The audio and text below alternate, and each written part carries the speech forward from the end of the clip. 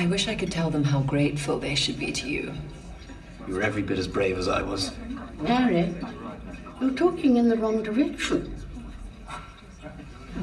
Don't worry about Granny. She's getting ready to give Cousin Maud a grilling. Mainly, I suspect, about her maid. I think Lady Bagshaw sees her as more than just her maid. Oh, I'm sure she does. And that's what Granny's afraid of. I might as well admit, I like her. Good.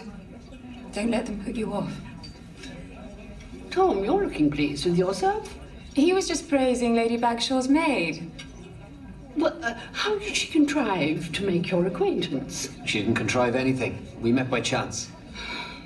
What simpletons men are. This is good.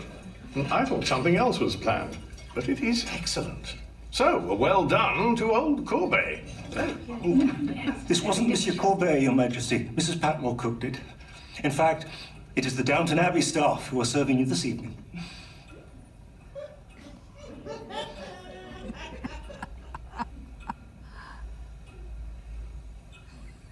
Oh.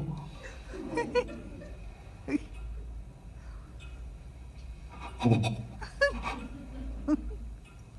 I do beg your pardon, Your Majesty. That's quite enough, Mosley.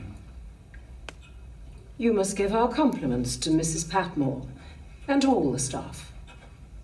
Mosley, Her Majesty is speaking to you. With pleasure, Your Majesty.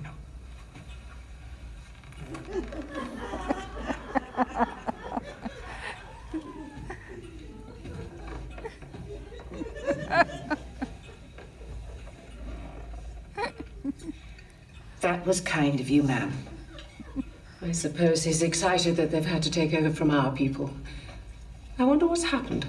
Whatever may have happened does not excuse his behavior. I can assure you, Lady Grantham, we are quite used to people behaving strangely when we are near.